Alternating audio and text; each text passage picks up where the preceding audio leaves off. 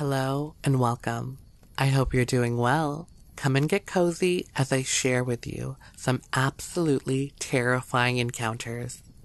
I post new videos every day, so be sure to hit that subscribe button and the notification bell, and you'll be notified when new daily content arrives on my channel. Alright, let's get right into it. In Logan County, about 4 to 5 miles east of Sasquatch in Arkansas, this area borders the Ozark National Forest. My brother and myself were driving home from Paris on Highway 22. I was driving and my brother had fallen asleep. I was driving east just about a quarter of a mile east of Skating Rink Road. I was watching the roadway when a large, reddish-brown animal ran in front of my car. I barely missed the creature. I clearly saw that it was on 2 legs and had long fur as we went by. I slammed on my brakes and screamed out when I first saw it. My brother startled awake and I asked him if he had seen that. He did not. I looked in my rearview mirror but did not see the creature anymore. I have had several animals run in front of my car, from horses, cows, deer, and once a pig. I played over what I had seen over and over and realized that it wasn't any animal I had ever seen before. I know it was huge, bigger than a man. It was close to midnight and it was clear and hot. The area was heavily wooded with spring-fed creeks and plenty of wildlife and edible plants, wild fruits, and tree nuts. The witness, who is now a law enforcement officer, stated that the creature was bipedal with massive features. The arms and legs were very large. The hair color was a burnt orange and long and shaggy. The creature cleared the entire road in 4 steps and then was out of sight. The witness stopped and backed up, but did not see anything else. The witness is a hunter and is familiar with all of the local wildlife of the area. He states it was not a bear, as this was bipedal and stood between 7.5 and 8 feet tall. The sighting lasted approximately 3 seconds. A few months later, I had an incident hunting. I thought someone was following me in the woods. I was walking, and when I stopped, I could hear someone taking a step or 2. They were close enough to hear, but just in the woods enough not to see them. I walked and would stop several times, over a half a mile. At one point, I heard a branch snap. I finally felt in danger. I only had birdshot in my gun and yelled into the woods. I yelled toward the noise and warned I had a gun. I ran to a meadow that I knew connected to a roadway. I ran out into the meadow and stopped about 25 yards into it. I could hear the person following stop in the woods. A tree started shaking and branches were snapping. It scared the hell out of me. I warned again and fired a shot in the air. Who or whatever it was did not run away, but I could hear it walk up the ridgeline. I walked out of the meadow and all the way home on the road. I rarely go to the woods now, and if I am on foot or on ATV, I carry a gun. When my cousin was 9 or 10, he was feeding his pigs. He said a large, hairy man came out of the woods and startled him. The family thought it may have been a transient or some sort of hill people from the mountains, but they never had anything come up missing, and he just walked back into the woods. On to the next one. I was 12 years old at the time. I was at my grandmother's house outside Bradford, Arkansas. My grandparents owned a large farm where the White County line and the Jackson County lines met. It was around 9 to 9:30 a.m. I had slept in the guest room that night. When I woke up, I had the feeling as if someone was watching me. There was a window next to the bed. As I looked to see if someone was there, I noticed a Bigfoot staring at me through the top pane. I am 6'5" tall and can only see through the bottom of the window. That may give you an idea of its height. It was a reddish-brown color. I just looked and stared for probably 30 to 45 seconds. I never felt threatened or scared at any time. After this time had passed, I wanted to see more, so I tried to step out of the bed really softly, and when I did, the rug that was on the hardwood floor slipped, and I lost my footing. As I was down on my knee, the Bigfoot stared at me. I was very puzzled. I was at a point where I just had to see what was going on. I then turned and tried to run to the back of the house where I could see it. When I got to the back door, I saw it running through a field and toward an old barn. It had a very distinctive running style. Its hands were straight down and flat. I tried to get my grandmother and Mom's attention, but they didn't get there in time. The Bigfoot had a very slim, muscular build. It was early summer morning, very bright and sunny and hot outside. There were woods on the back of the property, as well as a few open pastures and hills to the west. On to the next one. In Sebastian County, heading east toward Boonville Lake near Milltown. It was around fall. I and my friends were 16 years of age. My friend had a relative visiting from the big city life of Florida, so, me having a crush on her, me and my friend took her for a ride out in the country, back roads, so I could mingle and get to know her. It was kind of the Dukes of Hazzard atmosphere, on a dirt road for miles going to a lake. There was a hill on the left side with a lot of trees and pasture on the right side with a barbed wire fence. I was driving a little old Ford Ranger pickup truck with a stick shift in the middle. She was in the middle and my friend was on the passenger side. Me, being a teenage boy, thinking it would be cool to scare her, thinking that will make her like me.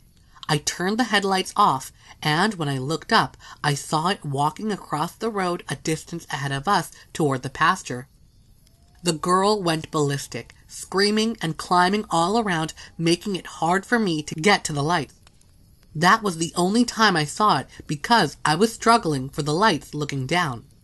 I did see it for about 5 seconds, and I was traveling at about 40 miles per hour. I was totally stunned by what I saw, and my friend was trying to get her to calm down. She just kept on screaming. When she did stop, she kept on crying, asking us over and over if we had seen it. When she told us what she'd seen, it was the exact same thing I saw. My friend told her she was crazy until I told him I saw it too. After that, we skipped the lake and didn't go back for about 1.5 years. It's still like a film in my mind today. The description: 6 feet tall, pretty hairy, but not outrageous like the movies. The arms are a little bit longer than normal, but not much. It walked with a bounce, but maybe because that was with a vehicle coming up on him. The headlights didn't blind him like a deer. He looked at the truck with kind of quick glimpses when he was walking across the road. It really does make your skin crawl, and give you chills when you start to remember it. It was nighttime, clear with a bright moon, and nice weather. There were trees on the left in the hill where the barbed wire fence was, with open pasture with some trees scattered in it. On to the next one. My name is Liz, and I saw Bigfoot while apple picking in Grafton, Vermont. Mentally, I've never been quite the same since that day. It was September of 1998, and I had been asked by my stepmother to fill a few buckets of apples from an orchard that was near our home. Technically, it was illegal for us to take those apples, but we had lived by the orchard my whole life and had never been confronted for grabbing a bucket of fruit from time to time. The place was so large that I doubt anyone would have been offended if they knew locals were taking a few of them for personal enjoyment. I was 15 at the time, and I had just arrived home from school when she intercepted me and asked me to take care of the chore. She was in the middle of preparing for some community bake sale that was scheduled for the next day. I recall that I wanted to take care of the task quickly because I wanted to go hang out with a boy that I had a crush on at the time. It was as I was walking through the woods and was about to arrive at the edge of the orchard that I spotted what at first I thought was an older man with a large beard. It caught me off guard because it was so rare for us to see any of the workers. It seemed that they almost always completed their duties during the early morning hours, well before we would ever think to venture over there. The first thing I noticed was how he appeared to be wearing a brown jumpsuit that matched the color of his beard perfectly. But it was soon after that I noticed the length of his arms as well as the size of his hands. It was no man. It was an animal, and a very rare one at that. It was in a crouching position, and I watched as it tossed an apple core to the side before extending one of its long arms towards the low-hanging branch and picked a fresh fruit. It was while it was munching on the apple that it locked gazes with me. There was something so peaceful and laid back about the animal, and it left me so very unprepared for what happened next. It all happened so fast. The strange-looking animal's demeanor instantly changed. It was as if it had put on an entirely different face as it stood up and ran toward me with its arms flailing high in the sky. I was so shocked by what I was seeing that it took me a few moments to realize that I needed to run as fast as possible in the opposite direction. It was the first time that I had looked over my shoulder that I realized that the Sasquatch had closed in on me. The thing was so tall, especially with its arms up in the air. I emphasized enough how long its wingspan must have been. I remember thinking how I was going to die, and how I'd never see my crush again or get another chance to tell my family how much they meant to me. It was as I returned my gaze forward that I noticed the Sasquatch was now in the treetops above me. Somehow it had managed to leap all the way up there with ease. It quickly climbed from one branch to the next, reminding me much more of an arachnid than a primate. Each time I looked up at it, it stared down at me with such intensity. I thought it was only a matter of time before it decided to drop down onto my head and take me out. I don't know if it's because I was too preoccupied with surviving even to notice, but I don't remember it making any noises while it chased me. The noise was that of it moving throughout the terrain and treetops. I don't know what happened, but I suddenly made it through the side door of my garage and then into my house. It was such a relief to smell the pastries that were currently baking in the kitchen. When my stepmother came out of the hallway to see what all the commotion was about, she saw I was staring out the window, and she even told me that I looked like I had seen a ghost. I didn't hesitate one bit to tell her that I had seen a Sasquatch. There was actually a boy at my school who often talked about how he had seen one with his brother, but no one ever believed him. Instead, everyone made fun of him and called him Bigfoot Boy. That was how I knew what I had seen was a Sasquatch.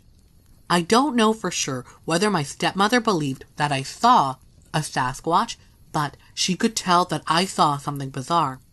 I was always a good kid, and wasn't one to pull pranks or anything like that, so she at least knew I wasn't making it up. After she sat me down in the kitchen and poured me some tea, I suddenly began to cry. I can't even tell you why I was crying, but something about that sighting had truly disturbed me. It was like I didn't want to believe what I had seen, and there was something overwhelmingly stressful about that. I'll never know why the Sasquatch let me escape. You could tell that it was such a skilled predator that if it truly wanted me, it would have had me. My theory is it just wanted to intimidate me enough to where I wouldn't come anywhere near it if I were ever to see it again. In any case, I'm so very glad that I survived that terrifying encounter. I never saw the Sasquatch again, but I often had the feeling that it was near. On to the next one.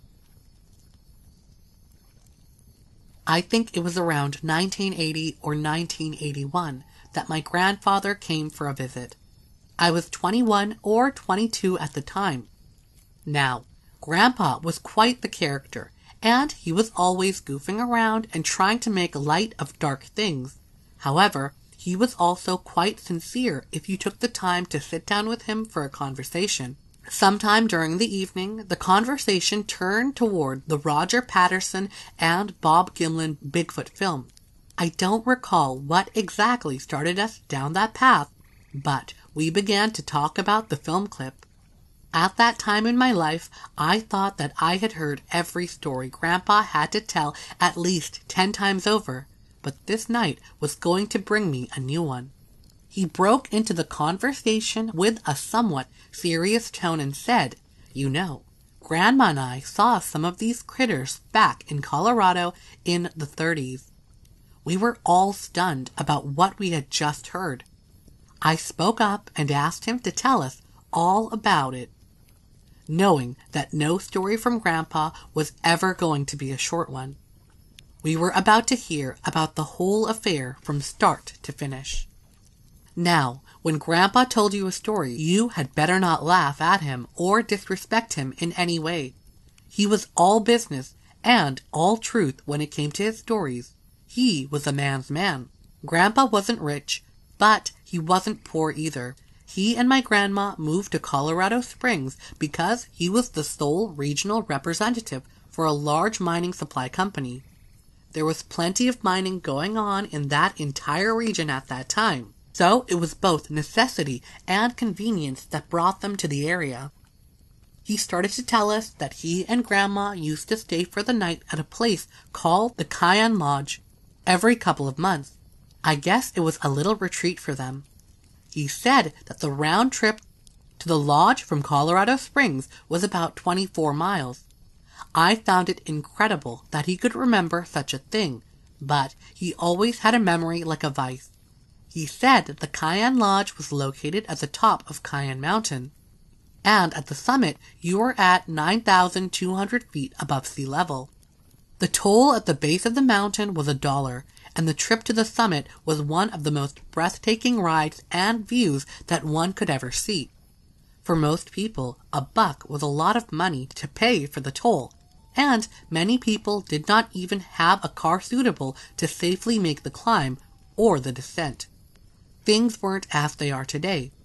He told us that some people lost their brakes and their lives on the mountain, but he bragged that his straight 8 Ford was up to the climb every time. He told us that the ascent was accomplished by a zigzag course with an average grade of 7.5% and no more than 10%, and the road was a minimum of 20 feet wide and was covered with crushed granite for traction. He also mentioned that cars could pass each other anywhere on the road. He remembered with vivid detail many of the points along the road as you climbed: Hell's Gate, Spiral Shelves, Paradise Trail, Cloudland Loop, Swing Sublime, Vista Grand Swing, Multi-Vista Swing, and Devil Horns, each offering some spectacular view or formation that was unforgettable. His recollection was that they had taken this trip some 15 or 20 times while living there. They also had one of the best zoos in America alongside of the road at Swing 2, as he calls it. When you reached the top, Cheyenne Lodge was there at the summit. He said it was like a small white castle with a rock wall and stairs leading you inside. I believe he said it was Southwest Indian architecture. He and Grandma thought it was the most unique and beautiful structure that they had ever seen, and they loved this place. Inside, there was a large and spacious lounge area where you could see many valuable Indian artifacts. There was also an enclosed glass observation deck, both lunch and dining rooms, and a few guest rooms for those who wanted to stay the night. They had a custom of stopping to take in the view by Vista Grand Swing on every trip. This was their favorite observation point, and he said that you could see for 100 miles from there, the rolling hills, trees, and mountains being always in view. On this particular day, they stood looking at the hillside with many pines growing on it. In between the pines, there were a few open areas where the hillside could be seen, and the ground was sandy colored, which contrasted the dark green pine trees that surrounded it.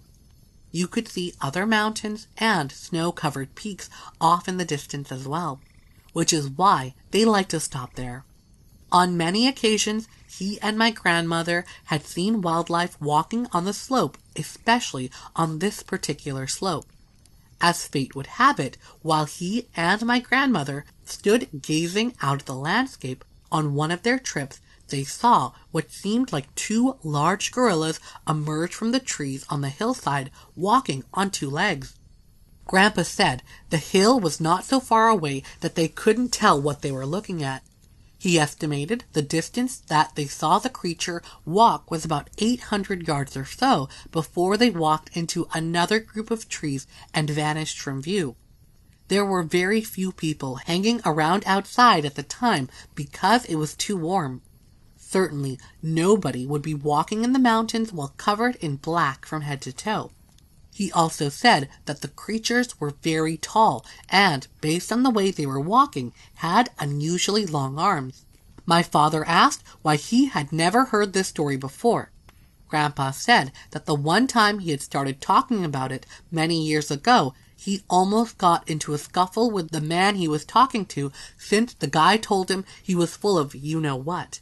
After that, Grandma told him it would be better to keep it to himself, so he did. I hope you enjoyed those encounters, and if you did, be sure to hit that like button, leave a comment, and subscribe. I post new content every single day, so be sure to hit that notification bell, and you'll be notified exactly when that new content arrives on my channel. Again, thank you so much, and until next time, bye!